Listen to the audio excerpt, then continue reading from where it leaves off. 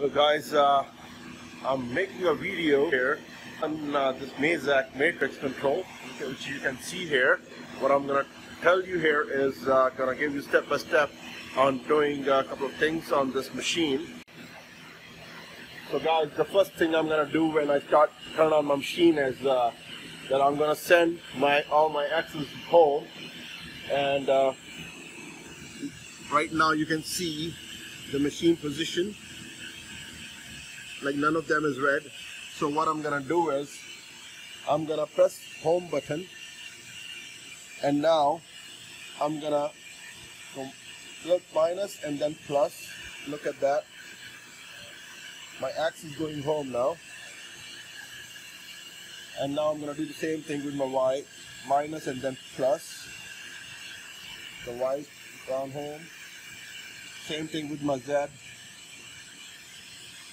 And when we do that, we gotta stop when, although the machine goes automatically. So you can see all my X, Y, and Z is all red. That means it's home, but still I have A axis which is not home yet. So what I do is, A axis is also called fourth axis.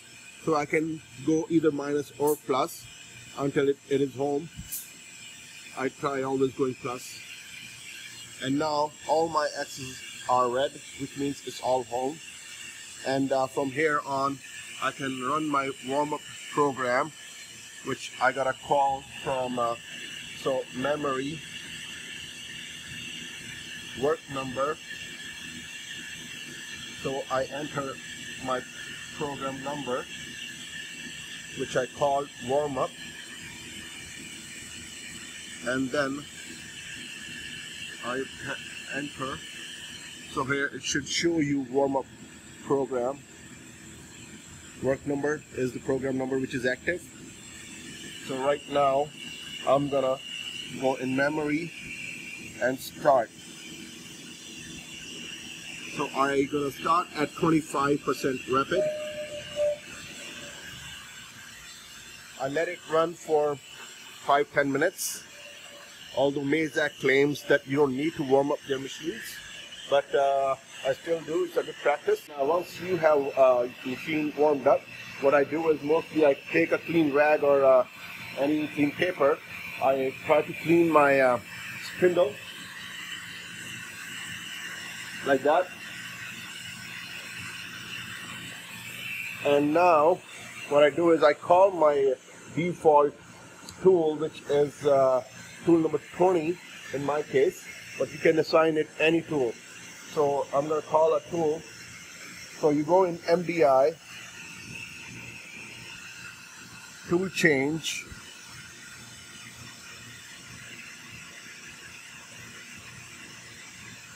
now in my case it's 20, input, and now press start. It's going to call tool number 20. Right now guys, what I'm going to do is I'm going to take off my edge finder, and I'm going to put my Mitutoyo, what do you call it, universal dial. So the one which I have is 1/10 increment. So this 3 to 4, like one increment is 1 thou. So it can be very accurate. I like this personally. What I'm going to do is I'm going to take my X0, Y0 on the chuck, on this piece here, and once that is done, I'm going to show you the next step. So once that is done, we're going to be putting our values of X0 and Y0 in G54, and for that we have to go in work offset. In order to do so, we have to press the menu button, which is on this left hand side, until we see the work offset, and then we press that and we see it green in G54. We're going to enter that value, so we move our cursor down until we see that is highlighted at X, and now once X is highlighted, we're going to press the button teach and then input. After teach is highlighted, we see that it's blue, and now we input, and we have a new value there. Before it was 0, now we have this value. We're gonna do the same for our Y. It's highlighted already. we're gonna teach input, and we got a new value for that as well. And then we go back to our position page. It's pretty white. I'm sorry for the quality of the video actually. So when we reset this button, what I'm trying to show here is that there you go, we have 0 0, which means that our value has been entered.